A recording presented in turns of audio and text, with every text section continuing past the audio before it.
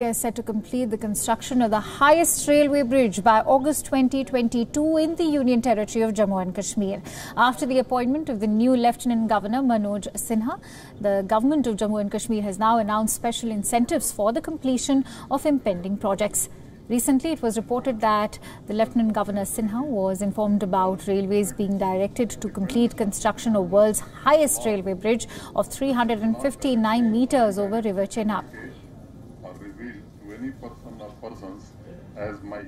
When will this project be completed? When can we see the first railway crossing this bridge? The project will be completed in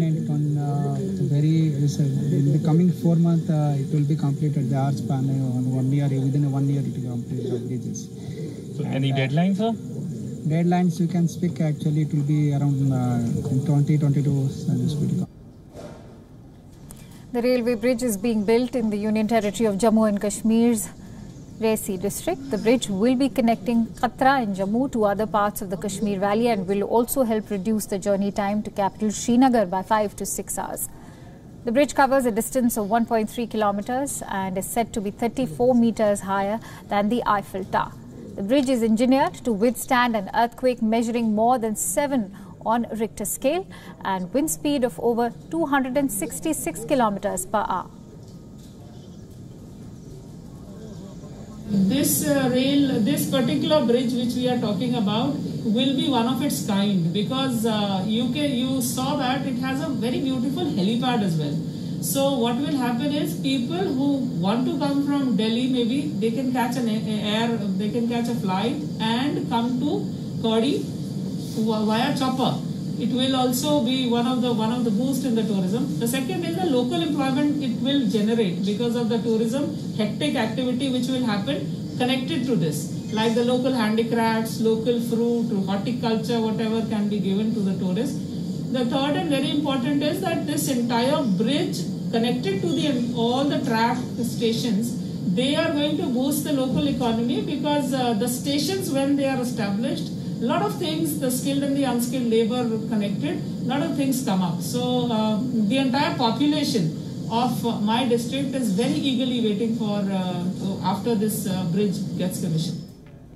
Reasi district in Jammu and Kashmir is famous for its Vaishno Devi shrine and attracts massive number of tourists throughout the year. Experts believe the completion of the bridge would increase inflow of people into the valley, which in turn would also increase economic activity, boosting local businesses.